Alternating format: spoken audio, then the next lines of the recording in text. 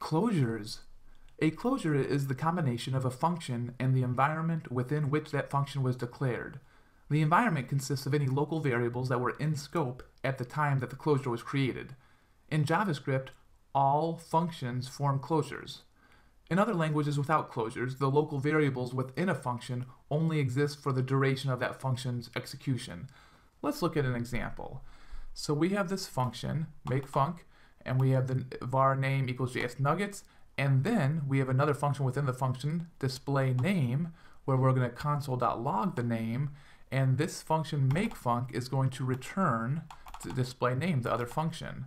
So down here, we're going to create the myfunc equals makefunc, which is we're making a variable that's this function, and then we're going to run myfunc.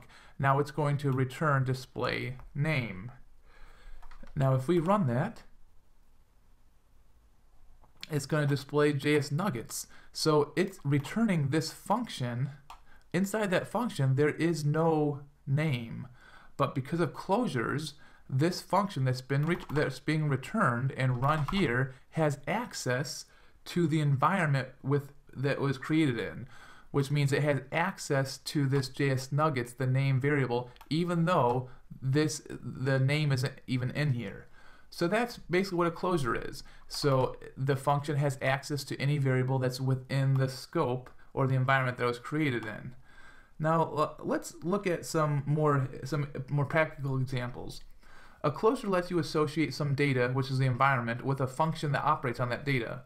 One way to use a closure is to emulate private methods. Private methods can only be called by other methods in the same class, but JavaScript does not have a native way of doing this. It is possible to emulate private methods with closures. Okay, let's look at this. We have a var counter, and this is assigned to an anonymous function. And here's the anonymous function right here.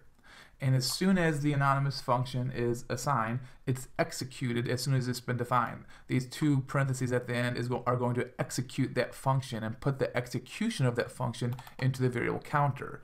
And so it's going to return, when it executes the function, it's going to return this into the variable counter.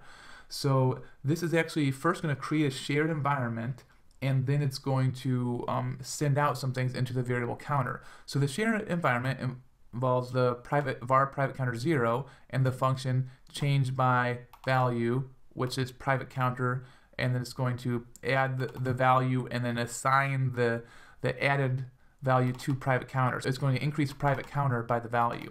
So then we're going to return these functions, and because these functions have been returned into the counter, you are only going to be able to access these functions from outside of the counter. So these are going to be private, and these are going to be the public methods. So we're returning the increment function, change by 1. It calls change by 1, and see this increment method that's being created can access the change by method because it's in the environment that it was created in. This decrement can access the change by because it's in the environment that was created in, and this value can return the private counter variable because that's within the environment it was created in. So neither of the private items can be accessed directly from outside of the anonymous function, but they can just be accessed by the three public functions that are returned from the anonymous wrapper. These are the public functions. Thanks to JavaScript's lexical scoping, they each have access to the private counter variable and the change by function.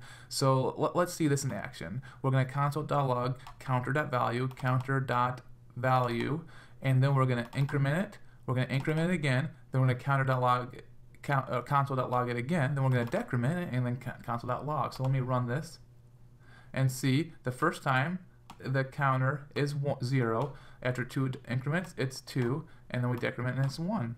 Well, thanks for watching. I hope this gave you a good introduction to closures. My name is Beau, and if you check the description, you can look for some links where you can get some more information about closures, including a link where I got a lot of the information for this video. Please subscribe, and remember, use your code for good.